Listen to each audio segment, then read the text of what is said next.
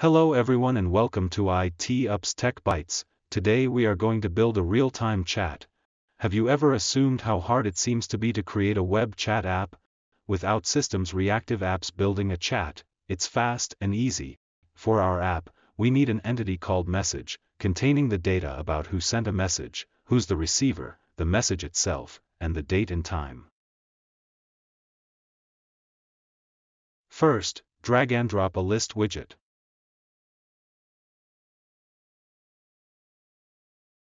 Assign it to the aggregates list. Then, drag and drop the chat message pattern inside the list. That pattern has placeholders for the data.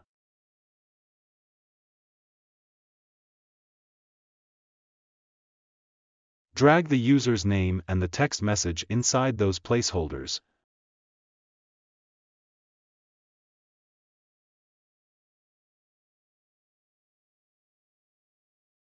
The time of the message is set on the widget's properties.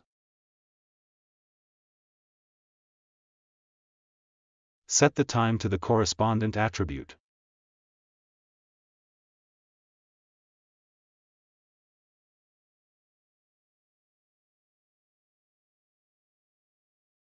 One of the properties allows us to align the messages on the right if sent by the logged user.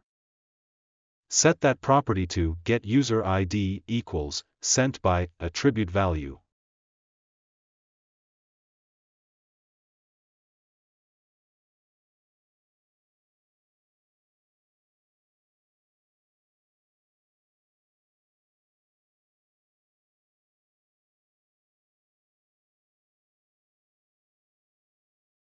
Let's do something similar to the status, which can be sent or received. But in this case, let's use the if built-in function.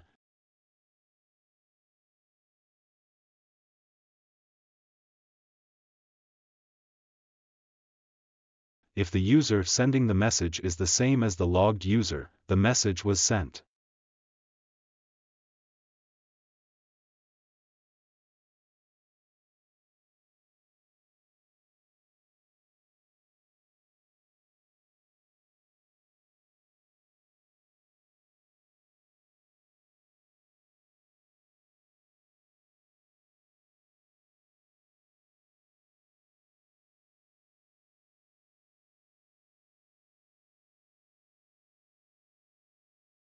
Otherwise, it was received.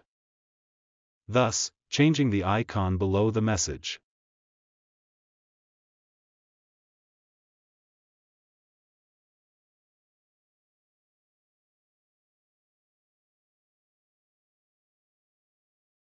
With a simple input form that saves messages on the message entity, the user can now send messages.